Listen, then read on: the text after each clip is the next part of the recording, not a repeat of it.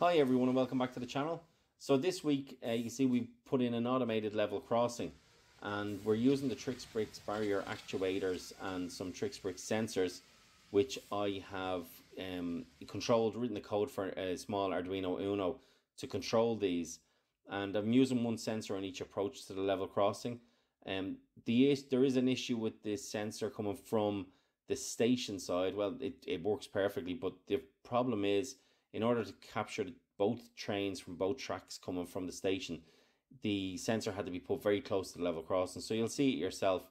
While the train approaches from the station side, it gives very little time before the barrier is down. But I've no problem with it. The minifigs being able to react, because the reaction time of the minifigs in this city is absolutely superb.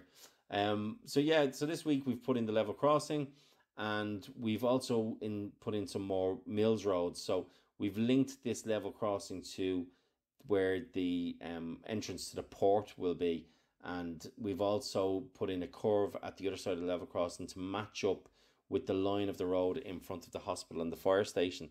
So yeah, that's pretty much how far we've gone this week, and thanks again to everybody who's subscribed. It's amazing. We've got over 5,000 subscribers now, or 5,000.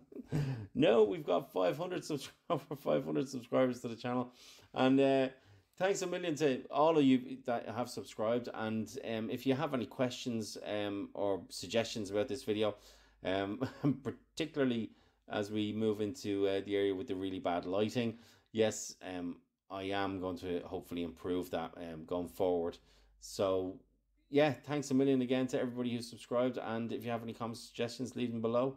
And in the meantime, I'll leave you with this pretty bad lit speed build of the corner road, and yeah, until the next time, see you later.